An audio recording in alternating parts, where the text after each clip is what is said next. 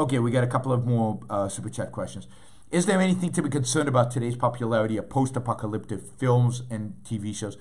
No, I don't think so. I mean, ultimately, post-apocalyptic films have been popular forever. I mean, I remember there were so many post-apocalyptic movies and movies primarily in the 70s and 80s and 90s. So I don't think there's anything new. So I don't think it's a new phenomena.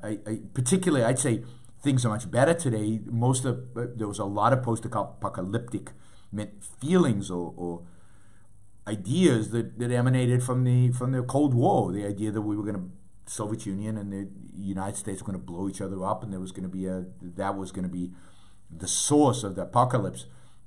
I think the difference is that now a lot of the source of the apocalypse is environmentalism, is climate change, is all that nonsense. And it makes sense that there would be a lot of movies about that because that is in the culture. It's in the world. Should we be concerned about the fact that people are obsessing about all these things that they believe falsely are going to destroy the world? Yeah, but the problem is climate change, or the hysteria about climate change.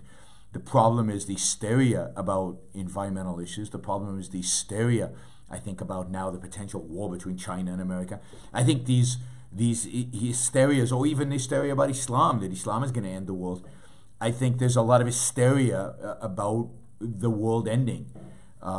As I've said over and over and over again, Western civilization is in decline, but Western civilization is in decline not because of China, not because of Islam. Western civilization is in decline because of the West, because we've abandoned the ideas of the West.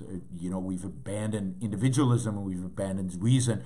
We're embracing collectivism. We're embracing mysticism. And as we embrace those ideas, we will decline. What we need today, what I call the new intellectual, would be any man or woman who is willing to think. Meaning, any man or woman who knows that man's life must be guided by reason, by the intellect, not by feelings, wishes, whims, or mystic revelations. Any man or woman who values his life and who does not want to give in to today's cult of despair, cynicism, and impotence, and does not intend to give up the world to the dark ages and to the rule of the collectivist brute.